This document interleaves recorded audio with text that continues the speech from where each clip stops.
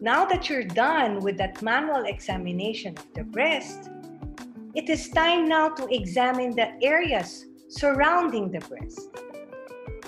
So, again, lying down, using the 3 middle fingers and applying 3 levels of pressure in a circular motion or in an up-down pattern.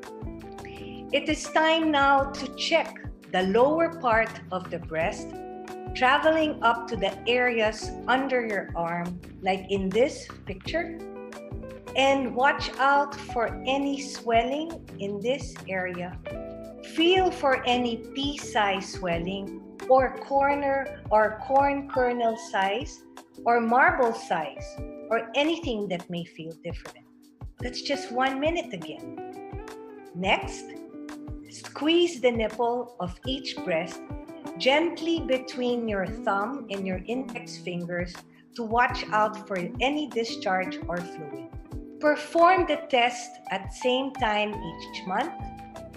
2 steps: visual inspection, watching out for changes in your skin texture, atypical fullness or puckering, retraction or indentation of your nipple, watching out for any discharge from the nipple.